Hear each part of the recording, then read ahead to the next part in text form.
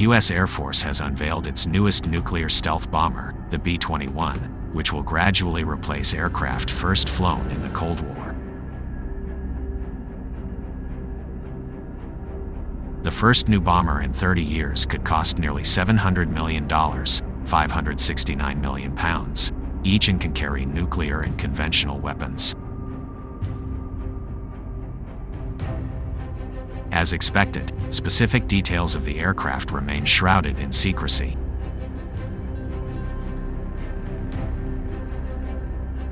But U.S. Defense Secretary Lloyd Austin said it was a testament to America's enduring advantages in ingenuity and innovation.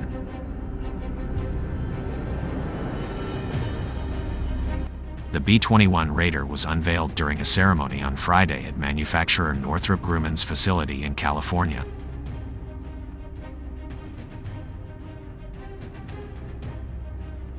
Mr. Austin said the plane would offer significant advances over existing bombers in the U.S. fleet, stating that even the most sophisticated air defense systems will struggle to detect the B-21 in the sky.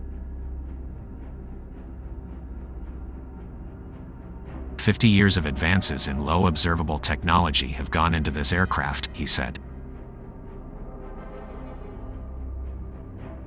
He added that the plane was also built with an open system architecture, which allows for the incorporation of new weapons that haven't even been invented yet.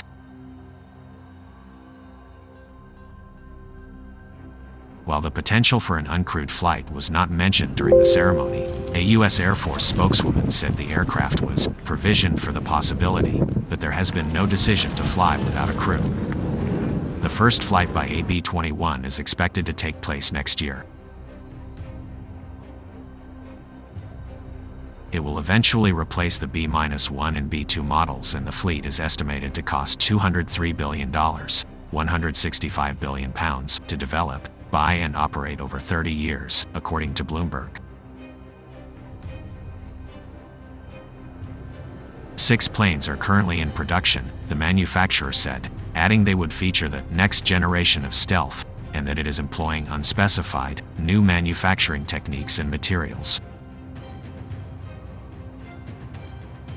The U.S. Air Force is planning to acquire at least 100 of the aircraft,